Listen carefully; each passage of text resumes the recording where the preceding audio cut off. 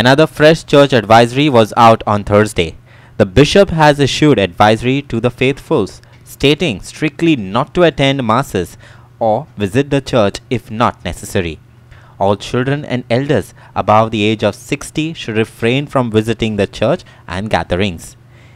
Even no gatherings for funerals or marriages. Here's more.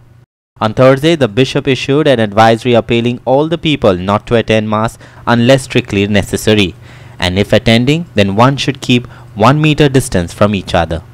Also, all children and elders above the age of 60 with or without cough, cold, fever or serious ailments including diabetes should refrain from going to church.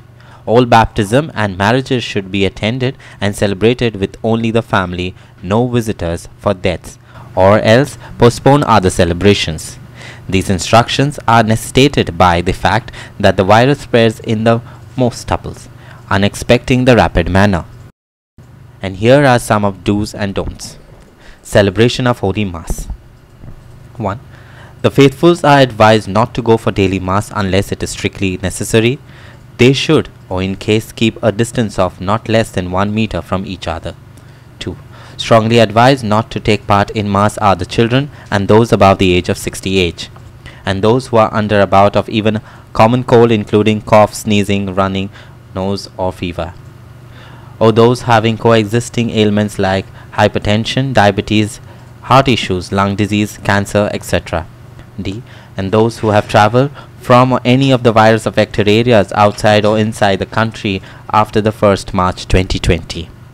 The priest, however, should continue to celebrate Mass even without any consecration. The sacrament of anointing the sick and Vatican. The priests are not to deny the sacrament of anointing the sick whenever requested. However, the priest should sanitize his hands before and after touching the recipient and take other precautionary measures.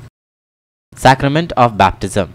Baptisms are to be celebrated taking the necessary sanitary precautions and with the participation of close family members only, provided they do not show the symptoms of the disease or having a common cold. In case they are, or even the godparent show such symptoms, then they should not participate in the celebration. For marriage celebrations with large attendance should be postponed to a safer time. Funerals.